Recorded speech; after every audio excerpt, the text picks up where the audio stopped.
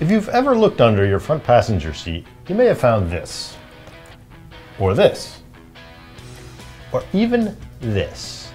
But there's something else that lives under the front passenger seat. This. And you may wonder what it is. It's actually a tow hook. By now you know that no Mini in the US is rated for towing. But what are these two attachments for on the back? Quite simply, they are not for towing a trailer, or for towing your Mini from another vehicle. They are for a service tow. Should you find yourself in need of roadside assistance, there is one attachment on either side of the rear license plate mounting. And there is an additional tow hook attachment point at the front of the car to the right of the license plate holder. Now again, in keeping with maximum use of minimum space, we found a clever way to use the rear tow hook mounting points to attach the available bike rack. You just pop the covers off,